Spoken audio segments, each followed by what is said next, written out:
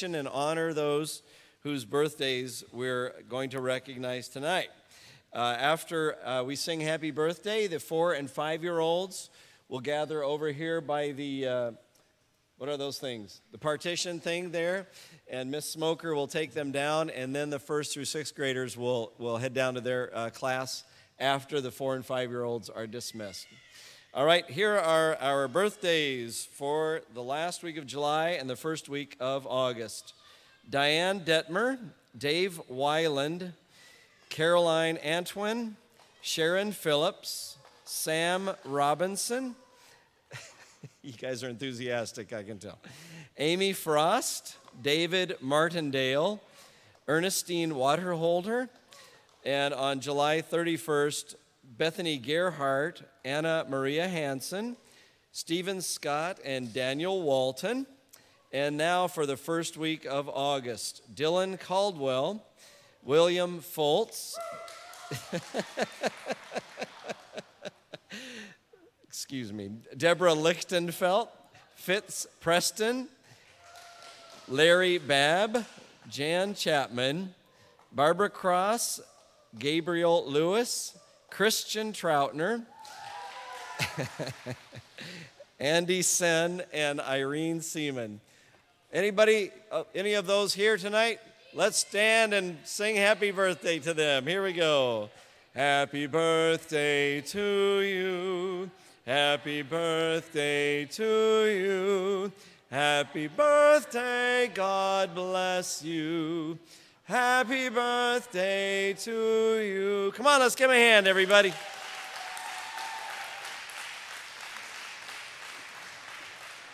That's pretty good. That's pretty good. All right, the 4- and the 5-year-olds, you can be dismissed now. Miss Smoker is right over there. So if you'd head that way.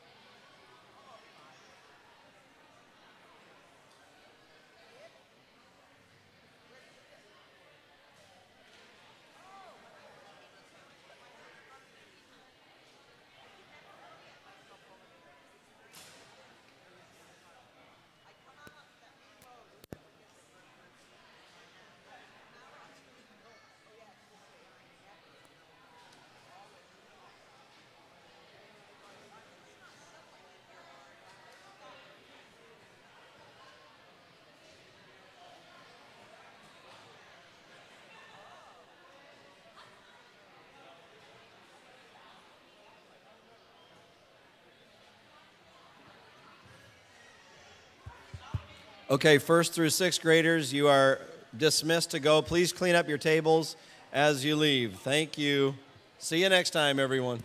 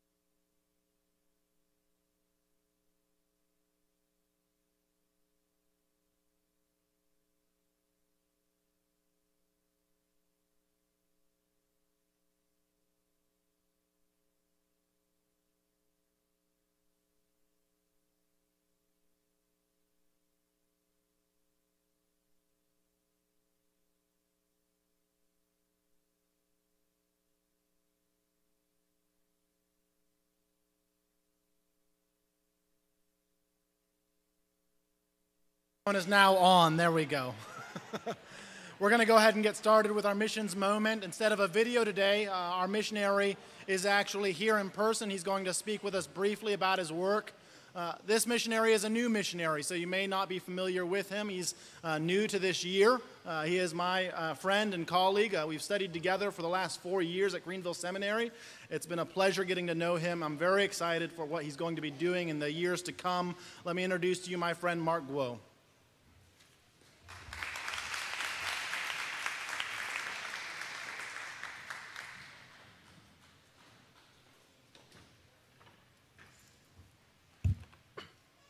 Well, it's my great delight to share with you the mission work in Taiwan.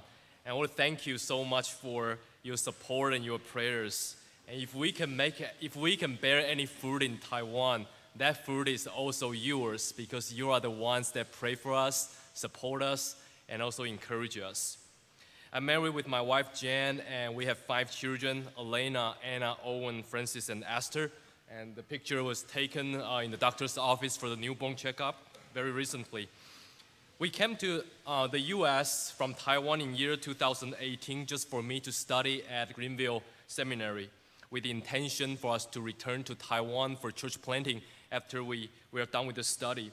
So by God's grace, I graduated from Greenville Seminary in 2 months ago in May of 2022.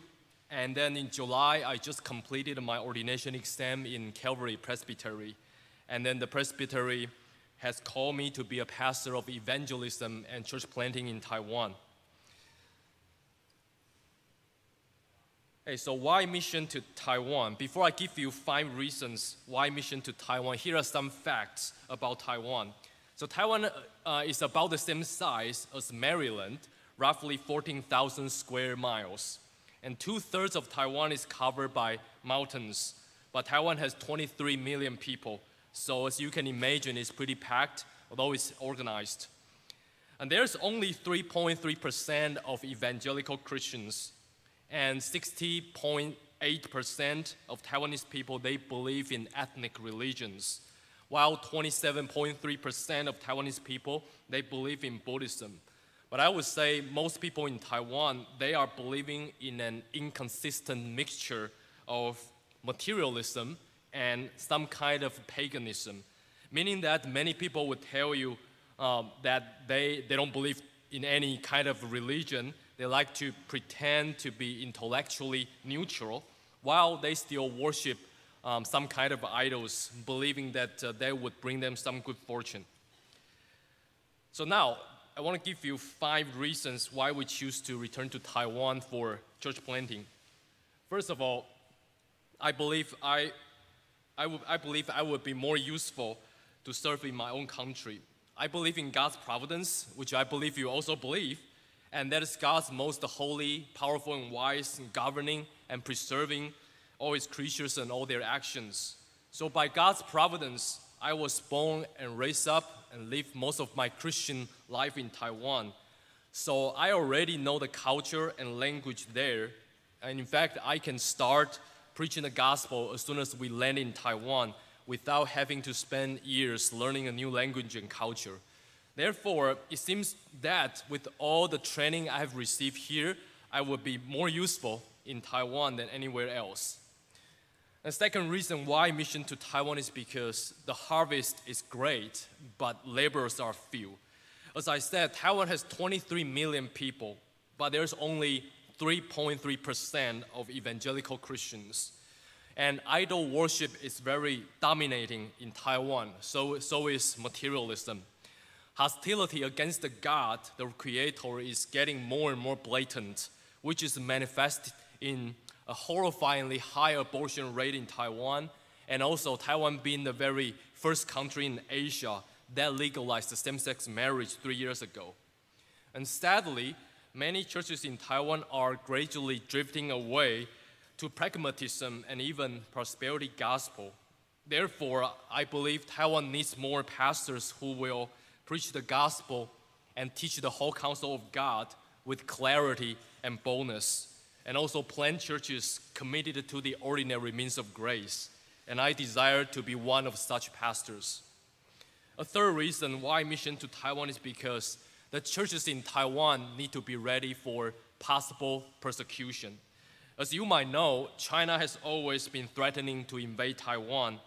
So if in God's most holy and wise providence, China really invades Taiwan and start to persecute the churches in Taiwan, then a solid ministry of the means of grace would be vital to preserve the churches there through persecution. A fourth reason why mission to Taiwan is because Taiwan is strategically important for the mission work in China. Taiwan is geographically close to China, only about 100 miles away. And most Taiwanese people, including myself and my family, we can speak the same Mandarin language without difficulty.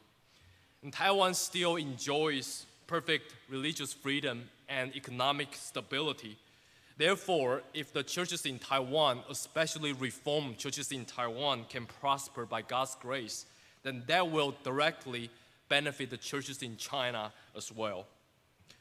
A fifth reason why mission to Taiwan is because there are very few Reformed churches in Taiwan, and most of them are small. Therefore, I believe Taiwan needs more church plants, but not just any kind of church plants, but church plants that are committed to the Reformed doctrine and practice. So just briefly about our future plan. Lord willing, we plan to return to Taiwan sometime between the end of this year and next summer when we finish fundraising. And when we return to Taiwan, we will serve in the northeast coast of Taiwan.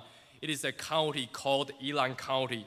As you can see in this picture, the place highlighted in red, and there are about 460,000 people living in that county. And I will be working with another PCM missionary. He started a church plant 3 years ago. So when we return, we will work together to grow this church plant. And then, Lord willing, we want to plant other churches. And the goal is to multiply church plants and also to lay a strong foundation for the Reformed churches in Taiwan. How can you pray for us? I want to share with you 3 things that you can pray for us about specifically. First of all, pray for God's protection for Taiwan, especially God's protection for the churches in Taiwan. Over the past decades, China has always been threatening to invade Taiwan while being more and more outspoken in recent years. They have been sending their war planes to enter into our air defense zone in order to cause fear and chaos among Taiwanese people. They have also been holding military drills around the island Taiwan, which can turn into real attacks anytime. So please pray for us that the Lord would restrain the evil of the Chinese government, and that the Lord and the church in Taiwan would be ready for any possible persecution, and that we would not fear and our ministry would not be hindered in any way, and the gospel will continue to advance and prosper regardless of any political situation. Jesus is the King at all times, at all places. And second, please pray for true conversion in Taiwan. As I mentioned, idol worship and materialism are dominating in Taiwan, but the gospel is hardly preached and heard with clarity in most churches. So pray for us that we would evangelize unbelievers by faithful preaching and presentation of the gospel, and the Holy Spirit would bless our labor with many converts. And third, pray for the healthy growth of the Reformed churches in Taiwan through the ordinary means of grace. So Reformed churches in Taiwan are few, and most of them are small, and there are also very few Christian men mature enough to be church officers because of feminism and also a lack of discipleship.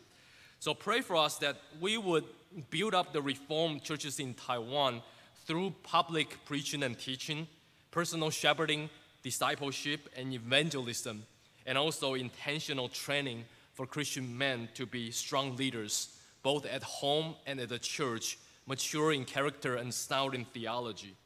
Again, our vision is to plant not just any kind of church, but to plant churches that are holding fast to the Reformed theology and ruled by Presbyterian church government and committed to the ordinary means of grace, namely the word, sacraments, and prayer, which I believe is the model for church planting and church growth revealed in God's word, especially Matthew 28 and Acts 2. So may God continue to bless the mission work in Taiwan and advance His kingdom in Taiwan. Thank you very much for all your support and prayer. And if you personally are interested in supporting us, or if you are interested in receiving our newsletters, then you can see the information on our brochure, which you will see on Sunday. I believe Mr. Brannigan will put it on the hallway of your sanctuary. Thank you very much.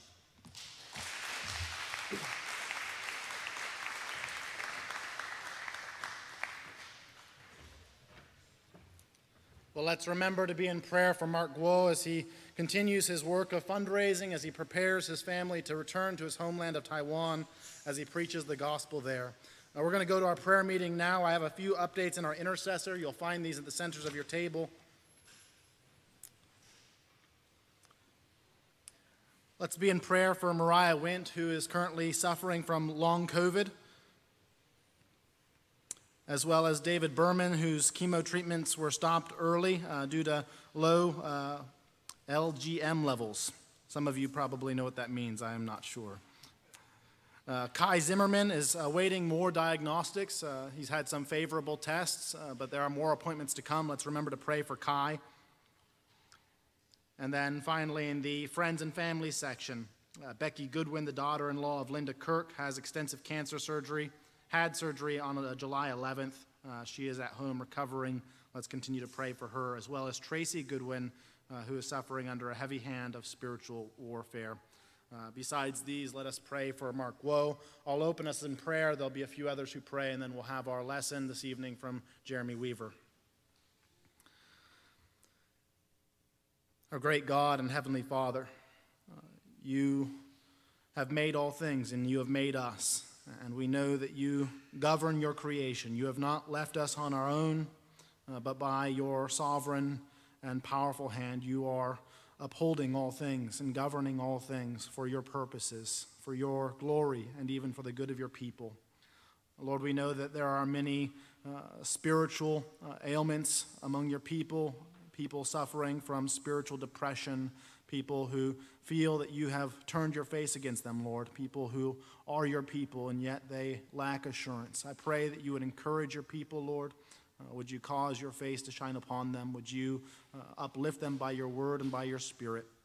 Lord, I want to pray also for the physical needs of your people.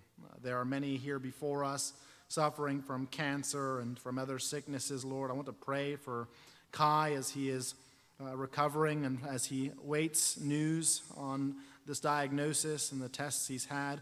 Lord, we pray that you'd give him favorable news, that you would encourage him and strengthen him and give him patience as he waits for answers, Lord, and that you use this difficult providence in his life to set his eyes more straightly to heaven, more fixedly on Christ, that he would know that Jesus is his good shepherd and that he carries him.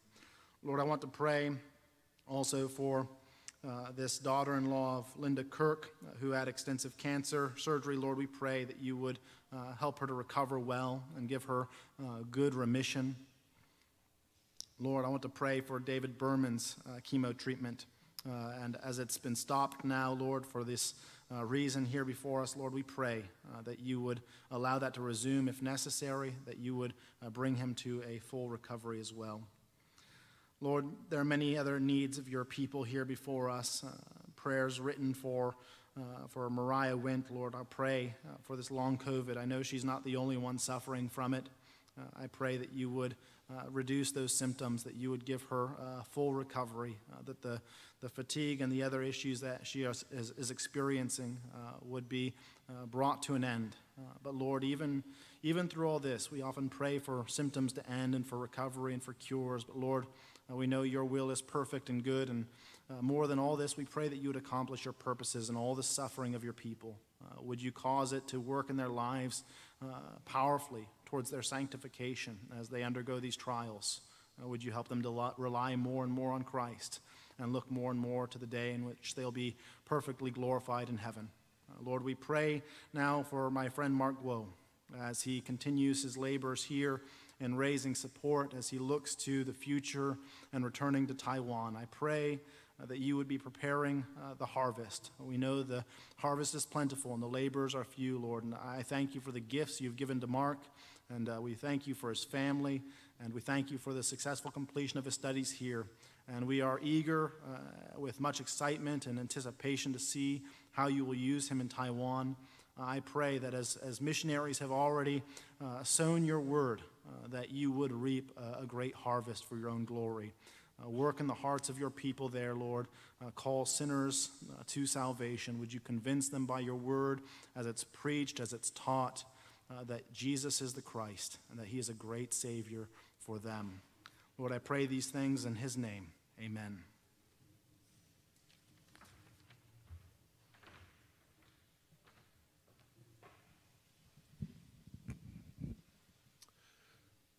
Almighty and Creator God, we're in awe to be called your children.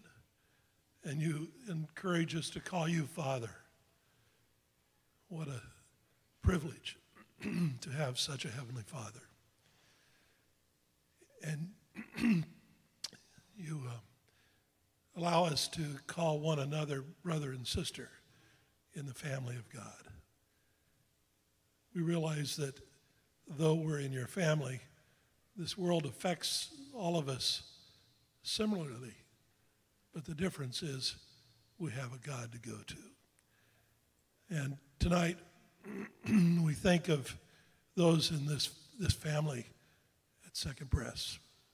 What a privilege it is to gather for dinner once a week and to see each other and realize that though we don't know each other all that well, yet there's a love and a bond that's unmatched. But tonight, Lord, I pray for the family of this church, the families that suffer in many ways, some with emotional issues, depression, fear, and spiritual challenges. They're among us struggling marriages and children who are in rebellion. Among us are people seeking jobs or having financial or business setbacks. Among us are those who are grieving the loss of family members or close friends. Among us are those who have chronic pain and are ill. Perhaps, Lord, even some that are in harm's way or in danger because of situations in their lives. Probably every one of us here, Lord, would say that life isn't perfect, but we have a perfect Savior. We have a perfect friend in you. And so we reach out and we pray for one another. Then there are, Lord, members of our family that we don't get to see because they're shut in. Think of Edna Heath and Margaret Hook. At this point of life, it's hard to imagine not being able to go out. So I pray that you would comfort these ladies and give them hope in their future as well as their present. But on the positive side, Lord, there are those who are anticipating upcoming marriages. We thank you for that. The next few months, there's quite a few. Judy and Luke, Marianne and John, Haley and James, Addison and Iggy. Lord, I pray that as they prepare for these wedding days, that you would give them a sense of hope and assurance that you've given them this direction of marriage, and you're going to bless and use their marriages. And then, Lord, what a joy to see out of some of these younger marriages and younger people that they're doing what you asked to do, to be fruitful and to multiply. And it's kind of opposite of what our world is saying. But I pray for Laura and Kaylee and Bethany and Michaela, Christina, who are all expecting children. Keep them healthy during these months, Lord, and may the births be successful and wonderful and bring joy to not only the mothers and fathers, but all of their families. And Lord, there have been, over the last 30 days or so, numerous births that we give you thanks for, and we pray that they would all stay healthy and grow and develop, most of all to develop in a way that brings them to you. And I pray that you would bless these homes. Father, our families are dependent on you. We're dependent on the power and the care and the sustenance of a mighty God. And we thank you that we can ask these things, and we pray them tonight in your name. Amen.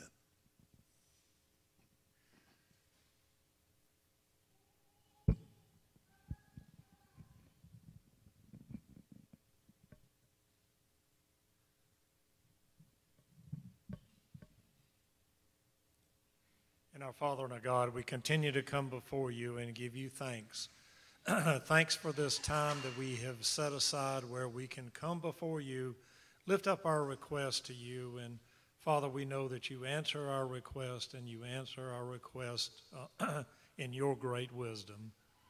Father, what a great and exciting time it is to hear about the work that Mark Quo is undertaking.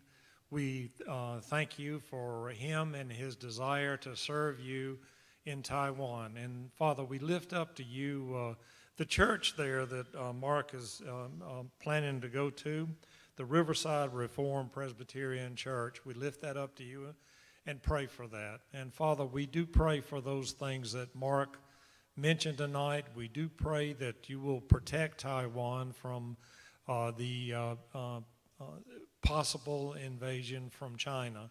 So we lift that up to you and pray that you will keep the people there in Taiwan safe. We also pray for true conversions of the people there in Taiwan.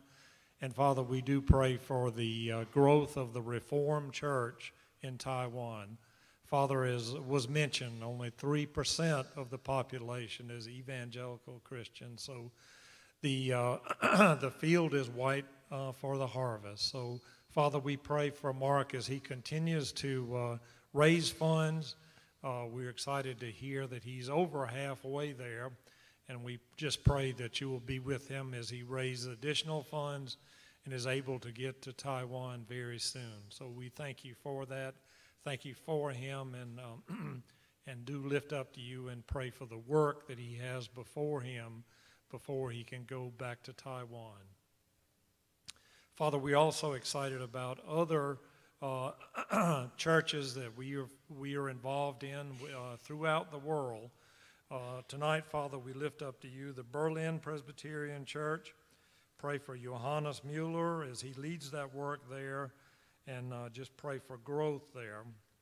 Father, we pray for Christ Covenant Presbyterian Church in Honduras, and lift up to you Aaron Halbert.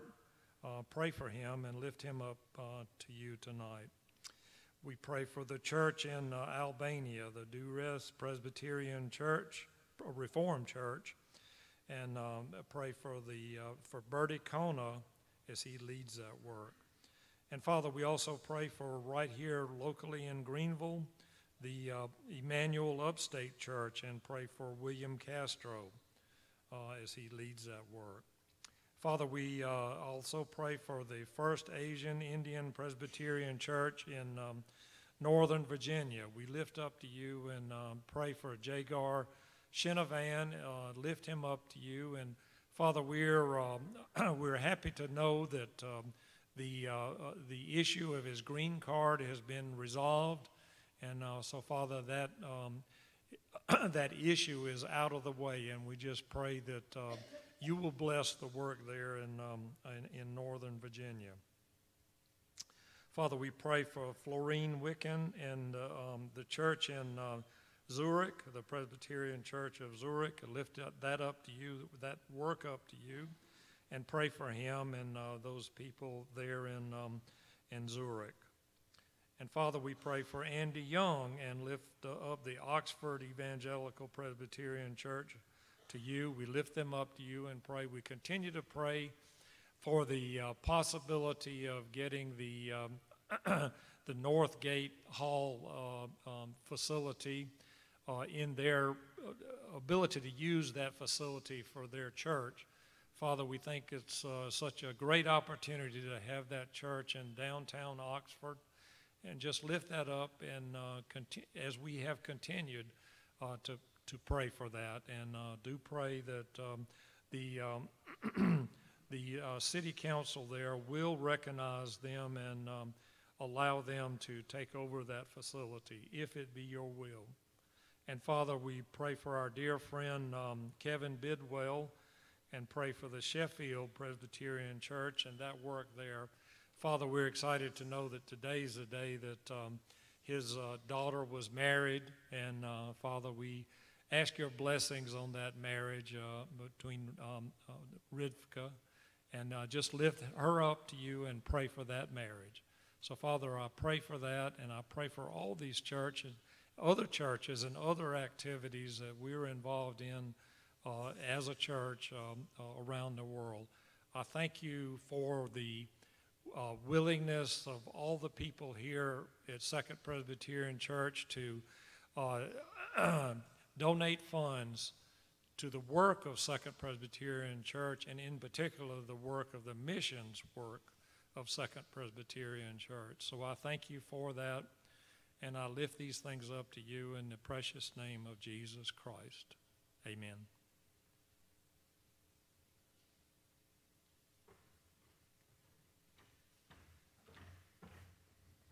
Father, as we close our prayer time now, Lord, we ask that you would turn your face from our sin, that you would see us through the precious blood of your Son, and that, Lord, tonight the teacher would be the Holy Spirit and not us. Lord, open your word to us now and show us great things.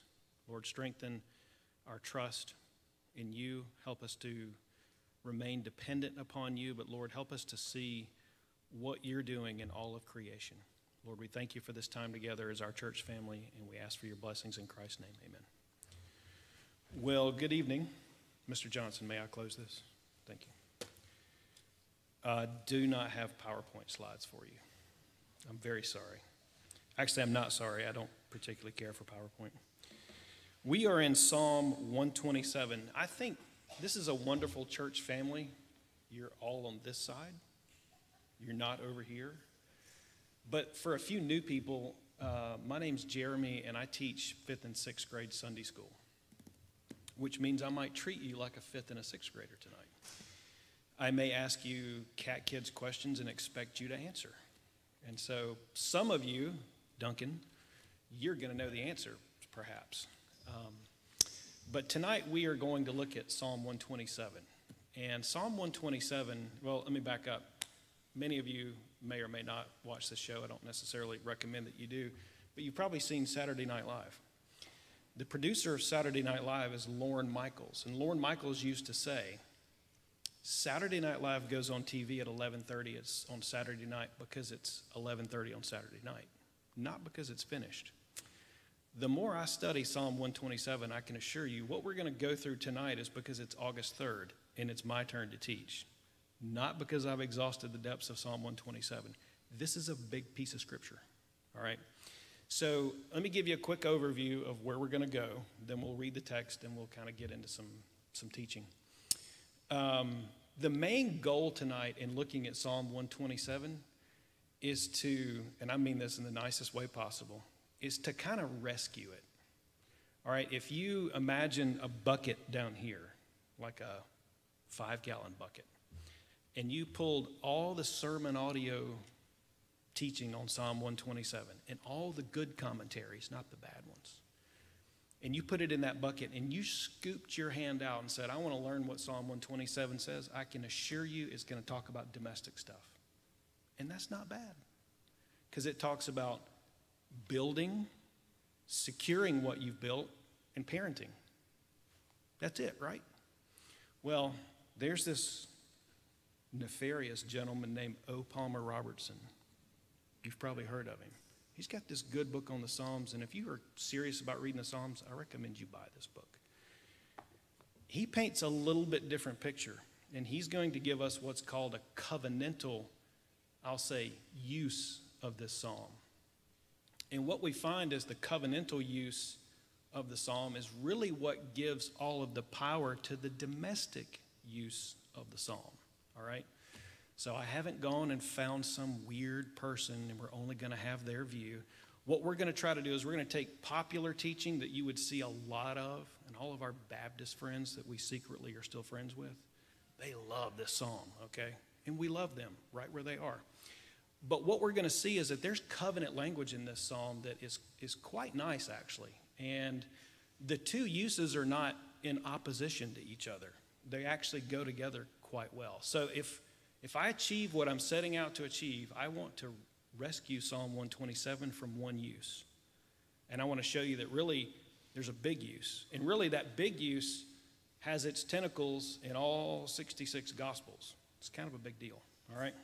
So if you have your favorite app or your favorite paper version of God's Word, you can turn with me in Psalm 127. I'll read the text really quick, and then we'll jump in. Psalm 127, a song of ascents of Solomon. Unless the Lord builds the house, those who build it labor in vain. Unless the Lord watches over the city, the watchman stays awake in vain. It is in vain that you rise up early and go late to rest, eating the bread of anxious toil. For he gives to his beloved, wonderful word, sleep. Behold, children are a heritage from the Lord, the fruit of the womb of a reward. Like arrows in the hands of a warrior are the children of one's youth. Blessed is the man who fills his quiver with them. He shall not be put to shame when he speaks with his enemies in the gate. Well, that is God's word as written by the psalmist.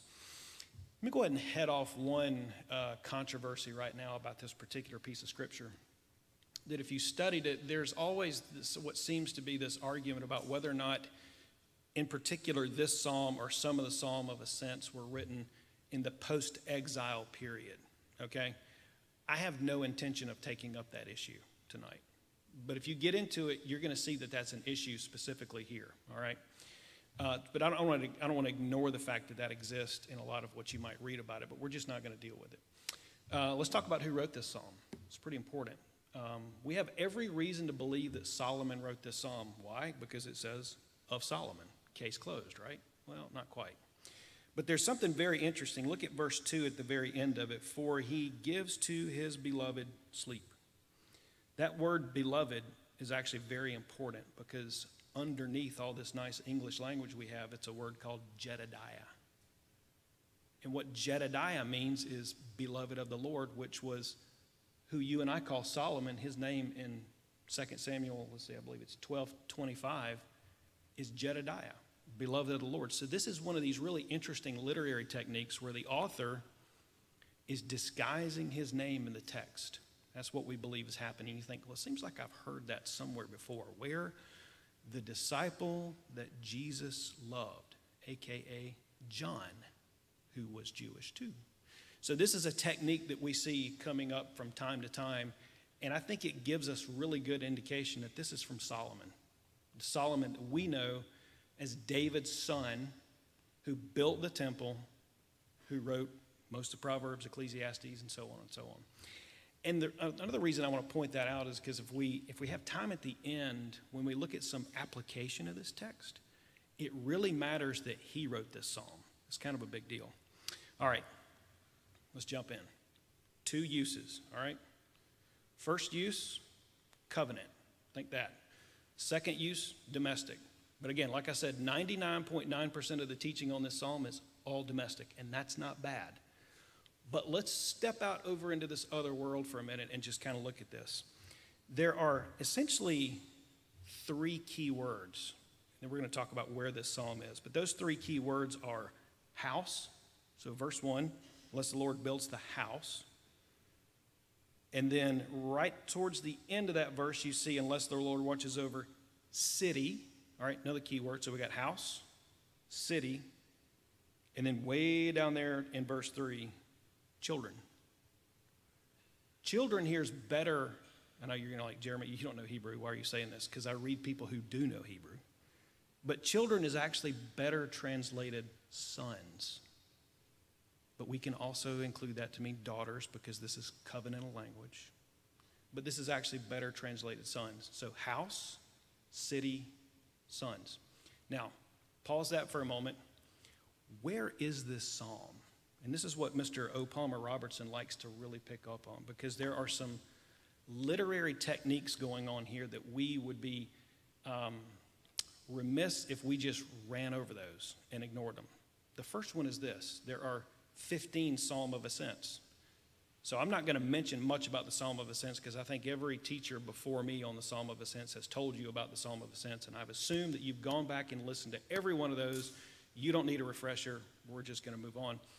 But the interesting thing about Psalm 127 is it's in the middle of the Psalm of Ascents.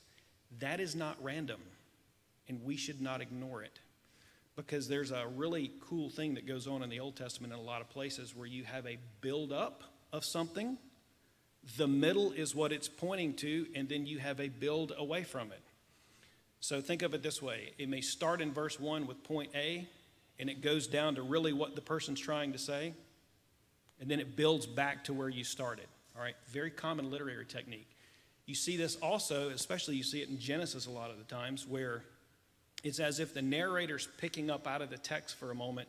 Perhaps there's a song or something else where you're given a clue as to how to interpret what you just heard and perhaps some direction on where you're going. Psalm 127 acts like that because it's in the middle of this. And what Mr. Robertson here is telling us is don't ignore that.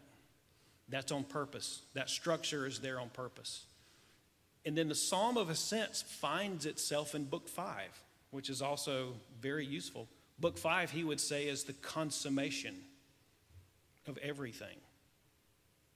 But this is leading up to the temple. So what are we talking about when we say consummation? He's talking about, if you want to look at it in big picture, God's reign over all of creation. So the person who's ascending up to the temple probably has this in their mind. They're probably not thinking about quivers of children, all right? So automatically you can see there's big covenantal stuff going on here. There's really intense structure in these Psalms. Not that we're going to ignore children. Don't go there with that. But we should pay attention to the way this is working. All right, so let's review just for a second. It's in the middle. It's looking back. It's looking forward. It's the pinnacle of the Psalm of Ascents, and it has impressive terms. What were those terms again, class? I'll tell you. House, city, sons. How do we interpret house? Well, it could be a lot of stuff. And this is where the domestic use starts, and it's not wrong. The domestic use is talking about my house. It's talking about your house. We have large families at Second. That's a wonderful thing. That's the house that we like to think about. Unless the Lord builds the house, those who build are laboring in vain. We could also look at it like it's your life, right? It's your career, it's your work. Unless the Lord builds that, you're moving towards vanity, if not. But really, how do we interpret house? Mr. Robertson would say, well, you look at the previous Psalm of Ascents. You use the Psalms that have been building up to this pinnacle to then take the use of those terms, because those terms are meant to match in all 15 Psalms, all right? So if we start there, house, based on Psalm 122, is very clearly talking about what, kids? It's talking about the temple. That's what Solomon's talking about when he says house. He's talking about the temple. Because what did God raise him up to do? Well, one of the many things is to build that temple. So automatically we're thinking house, temple. This is David's son, and now we're going back to what God told David. David was sitting in this nice, wonderful house. The ark is not with him. He said, I can't sit in this house. Paraphrasing the covenant, obviously. I want to build the Lord a temple for this ark, right? And so the prophet says, sure, go about what your heart tells you to do. And he says, whoop, nope, the Lord told me, you're not going to do it, your son's going to do it. And in fact, you think you're going to build me a house, I'm going to build you a house. And within this covenant, your sons will sit on the throne forever. That's the language that's being applied here. So house is talking about the temple. Where is the temple? The next term tells us. It's the city, it's Jerusalem. Psalm 132 in the Psalm of Ascents specifically mentions Jerusalem. This is the city. So the city contains the house. All right, these two are working together. Now what about this term sons? Well, this is actually very interesting. Sons comes out of Psalm 132 as well. It says, as long as you obey my covenant, you will have sons on the throne forever. And we look at this, and while we want to use the domestic use, when we look at this a little bit farther, when it says, he shall not be put to shame when he speaks with his enemies at the gate. And this fruit is a reward, and it's a heritage. This language is a little bit bigger than just one family unit. When it says heritage, that inclines us to think long term, not short term. And so that's what's going on here. There's a covenantal use to this psalm. So if you imagine for a moment, that's hard, I know, but you're going up to the temple, all right, you're ascending the Psalm of Ascents. What is on your mind is probably not the domestic use of this. It's probably the promise under which you are operating to walk up. Like, why am I doing this? Because he said he's going to build a house. He said he's going to have sons on the throne forever. Therefore, I will ascend. That is one of the big pieces that's going on here that unfortunately it gets missed quite a bit of the time. So I want to give you that as the covenant use of this psalm. Now let's move over to what you and I typically think about when we think of this psalm. If you looked ahead and you thought, oh great, Psalm 127 is tonight, and you think I'm going to give you lots of rules and how-tos on parenting, you're wrong. I'm just not going to do that. But we are going to talk about some domestic issues. And then we want to marry the covenant use of the psalm and the domestic use of the psalm. All right, so let's get into this domestic piece. When I say domestic, what do I mean? Well, I mean exactly what it says here, unless the Lord builds the house. So I know we just defined that term as temple. All right, now in a domestic use, what will house mean? It means like the house of Jeremy. And for those of y'all don't know, I got 2 little boys. That house is going to move on. Pray for those boys' wives. We hadn't met them yet. Well, maybe we have, I don't know. But Lord, please don't send them vexatious women, right? Send them godly women. But that's the house that we're talking about here. Generations beyond me, posterity. So there's a current setting of that. I came from people, right? Obviously. There's a current setting, but that's going to continue. And unless the Lord builds the house, those who are building it labor in vain. Now, the second one would be a very easy use, because when you build, what are you doing? It's construction. And any of you in here who's built a house, or you've made the enormous mistake of adding on to a house that you have, you realize construction is hard. And there are many points in that construction project where you look at and you say, what are we doing? Been there, done that. But construction is hard. And so any endeavor that you and I undertake in this life, hoping that God is going to bless it, we have to put this to the test and say, am I building in a direction God wants me to build? Not just how, but what am I doing? So I had a chance to give a piece of this psalm to 23 interns in our firm, and their little internship ended last week, and they're wonderful little college students. And I don't always get invited to speak back where I work because I tell them the truth. But I said, let me be the first guy to let you know you actually can ruin your life. You can succeed in things that don't matter. That is a possibility. Why do I bring that up now? Because I don't think any of you are intern age. Maybe there's one, but most of you are not intern age. But even those of you who are retired, especially those who are retired or approaching retirement age, you can waste your retirement. What we have in this country is not biblical. You need to be laboring for the Lord. You can build the last quarter of your life in the wrong direction. That is a possibility. And what he's saying here is there's 2 builders. One's going in a direction of their own will, independent of God, yet God is building something. So if we were in 5th and 6th grade class, I would ask a question right now. What's missing? I'll tell you the answer. What's missing is a third category. You're in his direction or you're in your own direction. I don't like that any more than you do because I have to apply that same thing to my life. I'm an idea guy. Oh, let's do this. Let's do that. Here's some great ideas. Just because Jeremy came up with an idea doesn't mean it's God's will, okay? So let's kind of move on beyond that, but you see some of the tension here of you and I can actually spin our wheels doing things on earth until our appointment with hospice comes, and that's an appointment you will not miss, and there's a limited time between now and then. We can spend our time wasting it. That's a hard reality, I think, sometimes for those of us in this circle to think about because we are so reformed, we're flaming Calvinist, and we want to be biblical. We think that everything we touch, God is going to automatically bless, and that's just simply not true. We can absolutely waste our time on some things. So, enough of that. Let's talk now about this piece here of security. Watchman stays awake in vain. I like the analogy in Nehemiah. Pastor Phillips talks a lot about this in his book, The Masculine Mandate. And for those of you who have not read that book, I highly recommend it. In fact, it was what gave me an awareness of this church when I lived in Columbia and we were moving to Greenville, was some guy named Rick Phillips who wrote this book that I had been in a Bible study with. But he says something very interesting in there. Nehemiah had a sword and a trowel. So we were just talking about a construction project, which all of you are engaged in construction projects in your life. You're building something, a career, a retirement, something, a ministry. You kind of have to protect what you built, right?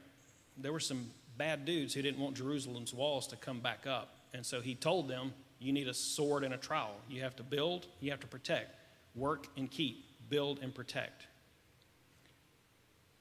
If the Lord doesn't protect what you're building, you are without protection. Same thing with me. It starts even in our own salvation. You are unprotected from God until the blood of his son covers you. Now, I know we're Calvinists that covered from before the foundation of the world, and we're not here to prove that point today. But quite literally, we serve an amazing and awesome and yet powerful, just God, and we are unprotected from him. And so we need his son, we need protection. But even in our carrying out of our labors, not only will they not succeed, verse 1, they're unprotected unless he protects them. Now, this is where, I told you I'm not going to get into this controversy, but I at least want to stir it up a little bit. This is where you get some of the exilic stuff coming out of folks who want to talk about that particular possible aspect of this. Because the city was unprotected from Babylon. But that's not the issue. The issue is this. God let it be unprotected from Babylon because he was there to carry out his will because they broke covenants and there was no protection from Babylon. As you can imagine right now, anybody engaged in financial services like I am are getting lots of calls from people saying, when's the market going to do this or do that or what's happening? And what if the government's about to implode the economy? And you just hear, you couldn't imagine the stuff you hear. And one of my favorite things to tell people is if God's going to send judgment on this, there's no portfolio strategy for that. Now, we don't want to dismiss the fact that Jeremiah had to go buy a field, all right? But when he sends judgment on a people and you are there unprotected, there is no protection. That's just all there is to it. So let's talk about another term that shows that features here in these two aspects. Building/construction, our house, our career, our work, our endeavors, protecting all of that. This really pesky word that keeps coming up that really hurts, vain. This is not the exact same word that's in Ecclesiastes, but it's close enough so you get it. Y'all, one of the worst parts of the curse that we're under is vanity. You imagine, until Adam and Eve fell, there was no work that was vanity, right? But now we have to taste vanity, and it doesn't taste good. don't raise your hand, but in your mind, a show of hands, who's ever done anything in life that didn't turn out? And you look back and you think, boy, that was an enormous waste of time and money. I'll raise my hand. I've got stories. I've got stories of other people who have done it too. It's not fun.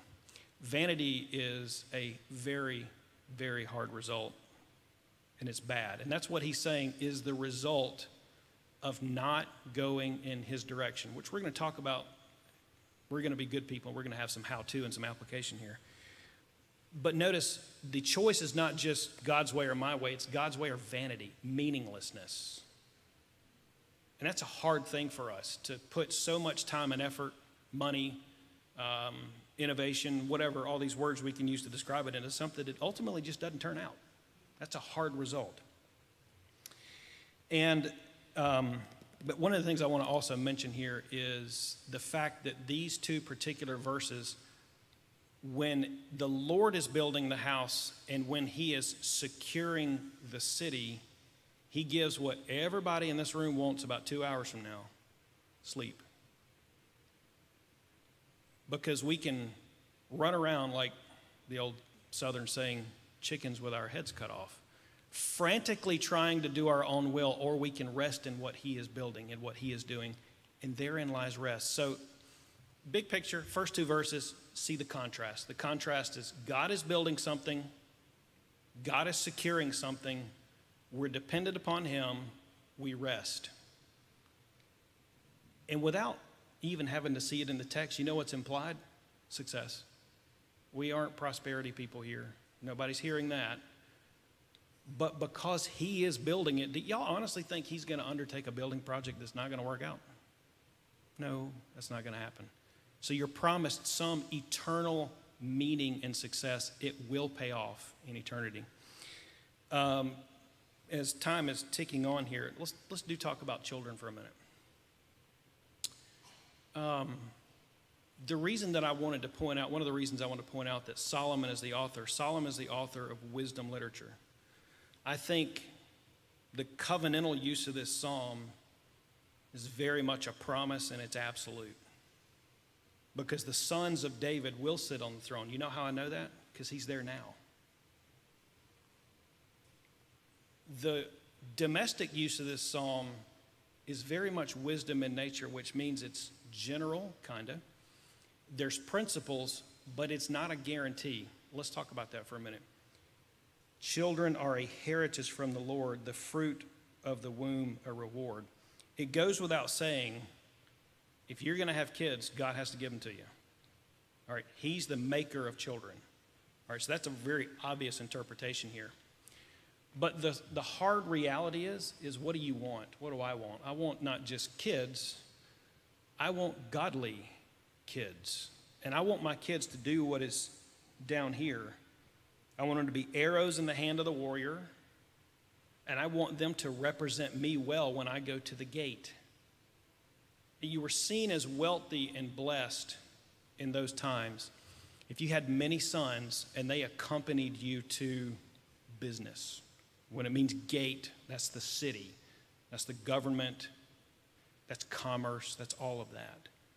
And you're there with sons, meaning my opinion matters because they're going to follow me and they're going to be here for a long time. I got bunches of them. It's also helpful when it says arrows. It's not just, see, don't you love, this is where, y'all, I'm telling you, you sample some of this, and they say we need to make our kids arrows against false teaching. Well, that's true. But it's not just that, right? It's to defend a nation as well. That's also in view here because Israel needed an army because there were bad people who wanted to do away with Israel. So it wasn't just what you and I now see as fighting communists or, continuing to press the pro-life cause, advancing the kingdom of Christ through preaching, et cetera, et cetera, et cetera. Yes, it means that. The more direct interpretation here is that it was because they needed an army. And that was sons, and they were arrows. But the bitter reality about children, and I'm not telling anybody in here anything that you guys don't know, why this is not a promise, is we just don't know what we're going to get. There are children unfortunately, that will turn their back on Christ, even from our own ranks, right? This is a good church. Y'all, every time I go out of state or somewhere else and I have to go worship at another church, I love this place even more. And I think we're doing great things with our children, but that alone's not enough. We need the power of the Holy Spirit to create life in their heart, or otherwise our labors, will God bless them? I believe so. I think we're being obedient. But it's not that that actually creates the godly child. And there's no guarantee that you get that, even with the right training. You think of the son who turns his back on Christ and then turns to substance abuse. I got lots of stories on that. You think of the daughter who runs off the rails, right? There's plenty of stories of that. Everybody in here has seen a child become disobedient. But don't lose heart, because Isaiah has this really interesting verse that the arm of the Lord is not so short that it cannot save. And I love what Derek Kidner says specifically in these particular verses as he's giving us interpretation of the verses. He says, many times children, before they're a heritage, are a handful. Y'all don't need to raise your hand and say amen, all right? Because I got kids and I know. But isn't that the case? But just look at David's life. Sure, we love Solomon. And this is where a catechism question might come in. Saul, no heart. David, whole heart.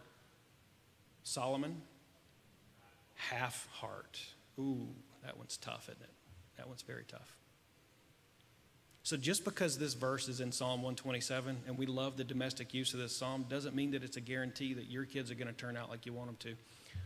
We like to play a movie in our lives in evangelical America that my kids are going to turn out to be godly. They're going to line the pew at church, and I'm going to have grand youngins, as we call them down here. They're all going to know the Lord, and there's just going to be this perfect picture. That just simply doesn't always come true, despite this psalm being written. And so we have to rely upon the Lord to turn the hearts of our children. But it doesn't mean that we fail to teach them. It doesn't mean that we fail to intercede. You know, I heard one wonderful Reformed Baptist preacher once say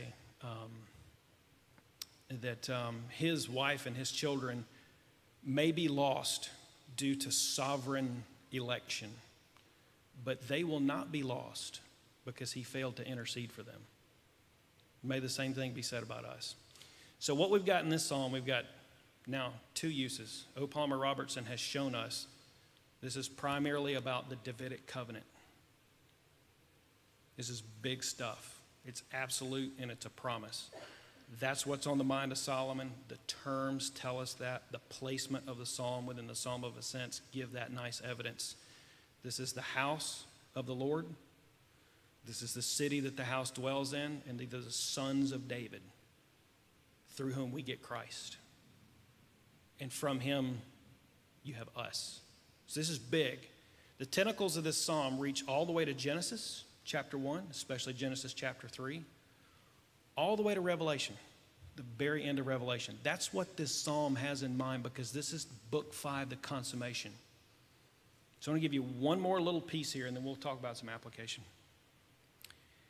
When you think temple, city, sons, you think Davidic covenant, because that's what I just told you to think. What should you also think?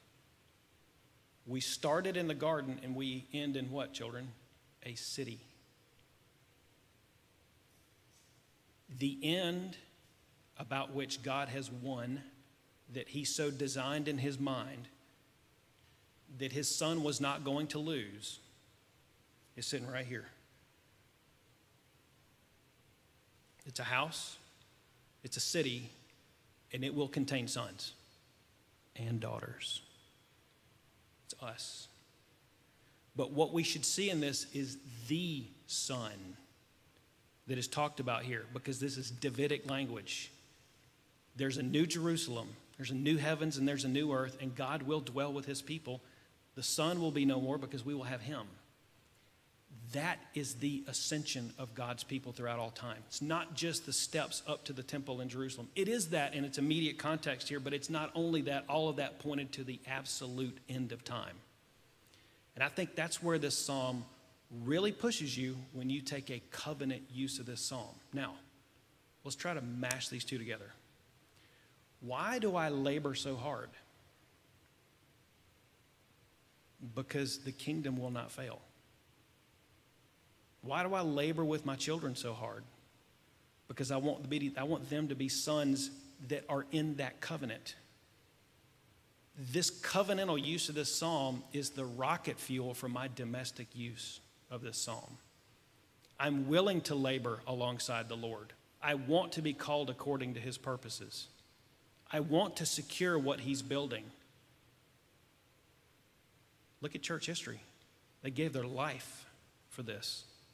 They gave their life for it because they believed in the promises that are contained right here that the very Son of God secured, and he's won the kingdom. That's what will not fail. His labor is not in vain. So our labor needs to be attached to that. Does that make sense? If you only take a domestic use of this psalm, you're kind of left a bit empty at the end of it because you say, now, how do I make sure my labors are not in vain? Because his labors were not in vain. And you belong to him. And you are called according to his purpose. Now, how do we do that, though? Like, how? We're Americans. We need a how-to sermon. We need a topical sermon, right? How? Well, I'll quote our friend and brother, Mr. Ligon Duncan, who gave a wonderful message on this psalm at First Pres in Jackson. And he said, let's start by being the good Calvinists that we are. You have to remain dependent upon God for him to make you remain dependent upon him. Otherwise, you will seek your own way. That sounds kind of weird, doesn't it? But how do you do that? It's word, it's prayer. It's the ordinary means of grace. I like what Pastor Philip says. You can only backslide so much in a week. That's true. Don't miss church, right? How do we do that? We have to continue to be in relation with him. We have to sit at his feet. We have to sit at his teaching so that we are called according to his purpose, so that he makes us like him, so that we do the things he wants us to do, because what he is building is not going to fail. So come alongside him as you build. All right, we got about 5 minutes here. Let me give you 2 illustrations of how this works. If you want to, you can pull over to Genesis chapter 11. We don't have time to really unpack this a lot, but I just want you to see it. I'm very thankful for Dr. Morales at Greenville Seminary and Dr. Master for pointing this out one day. If there were ever a picture of mankind building his own idea in opposition to God, would it not be the Tower of Babel? So let's just read just a couple of verses from that because we can't get into the whole thing. Starting at verse 4, this is Genesis 11:4. Then they said, come, let us build. Oh, there's that word again. Ourselves a city. Oh, there's that word again. And a tower with its top in the heavens, and let us make a name for ourselves, lest we be dispersed over all the face of the earth. What are they trying to do? Why would you build a tower? You build a tower because you want access. You want access to God and his power and his provision, maybe even his favor, but you need access. And they very clearly said what they were trying to do. We're trying to make a name for ourselves. So that what? We're not dispersed. Because if we're dispersed, what are we? We're unsecured. These people are doing exactly what Psalm 27 said don't do. So what did the Lord do? He frustrated it. I don't have to tell you the rest of the story, you know. But then, keep going. Genesis 11, what comes right after Genesis 11, class? Genesis 12. What do we get in Genesis 12? This is wonderful. The Lord said to Abram, go from your country and your kindred and your father's house to the land that I will show. I will make of you a great nation. I will bless you. I will make your name great so that you will be a blessing. I will bless those who bless you, and him who dishonors you I will curse, and in all the families of the earth, in you all the families shall be blessed. Everything they were trying to build, God turned around and gave to some Iraqian Bedouin who was an idol worshiper. He chose him from amongst all the people on the earth. Abraham believed God, and it was credited to him as righteousness, and he said, I'm going to make your name great. Exactly what those people were doing. And if you want to see it this way, he's going to build a family through this person. And it's not just a city. What's he going to get? He's going to get it all. And then here's the really cool part. It's not in Genesis 12, but in the same Abrahamic covenant language in Genesis 17. This is wonderful. I will be your God. Now, what does that give us? if not protection and meaning and security and eternality, I don't know what does. Who else you going to go to, right? Everything they were trying to build and they tried to do, God turned around and gave Abraham through a covenant. So our building, our working, our parenting, all should be lined up with exactly what this says. And it comes out of what he is doing. I loved the phrase, that was one of the Puritans, I can't remember which one who said it. We act because we have been acted upon. That act will last because you were acted upon. One more illustration, and then we'll be done. Solomon wrote this. Why do we point that out? All right, remember I said, children, interns, you can waste your life. Guess what? I'm going to tell you it's possible for you to mess everything up. Hope you don't. Solomon didn't follow this, did he? He messed every one of them up. He had a half heart. He married foreign women, foreign from the covenant, and his heart was taken away into idol worship. And much of what he built did not last. Do we want to talk about his sons? Do I need to say anything else? You remember what he said when Solomon was gone, what the next son said, right? You think he was bad? You hadn't seen nothing yet. May that not be said of our children. God gave us this psalm, and he let us know who wrote it so that he's an example that we don't follow in Solomon's footsteps. Now, I happen to believe this psalm was written right after the construction of the temple, not towards the end of his life. That's not in the text, but it sure does fit nicely. But may that be a warning to all of us that we really can run down the wrong road. Psalm 127 is here to pull us back from that, and it uses Solomon as an example. But the power for us to do that is not just thinking about, be careful about what you build, be careful about what you secure, and be a really good daddy and mommy. No, the power is in the promise that what he constructs will last forever, and that we should be aligned with what he's doing and give it everything that we can. So that's the middle of the Psalm of Ascents. Let's pray. God in heaven, thank you for this time. Thank you for this beautiful piece of scripture. We ask that you would apply it to our hearts through your Spirit and that you would be glorified through it. In Christ's name, amen. I think we're supposed to sing the doxology now. So if you'll rise, we'll sing.